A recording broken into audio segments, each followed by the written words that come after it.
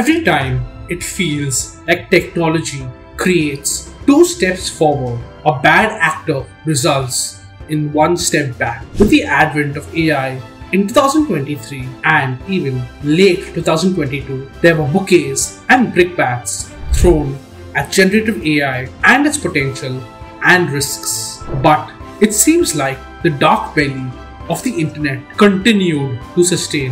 While deepfakes had existed before, they may have been blurry and unconvincing. But there's a new breed of deepfakes that seem to look like and more human-like than before. Indian performer Rashmika Mandanna was one of them who was a victim of deepfakes in 2023. And there's another disturbing trend emerging: AI-driven apps and websites that could undress people in photos without their consent. This is an unsettling phenomenon called nudifying.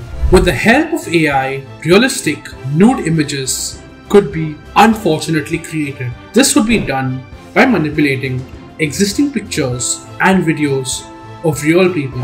These pictures and videos may be sourced from social media without a person's knowledge or consent, and women may be disproportionate victims of this trend. Graphica is a social media analytics firm. According to Graphica, just in September 2023, about 24 million folks were said to have visited such applications. These platforms were said to have experienced a 2,400% increase in ad links on social media platforms in 2023. Even sadder, there are said to be services charging a monthly fee for the service. So there's a potential for harm, including harassment, SE extortion, and the creation of child sexual abuse material. And it's now heightened by the accessibility of AI tools and the ease with which they can be deployed against unsuspecting victims. What could be done about this? These undressing apps are said to be infiltrating popular social networks. Social media platforms may try to have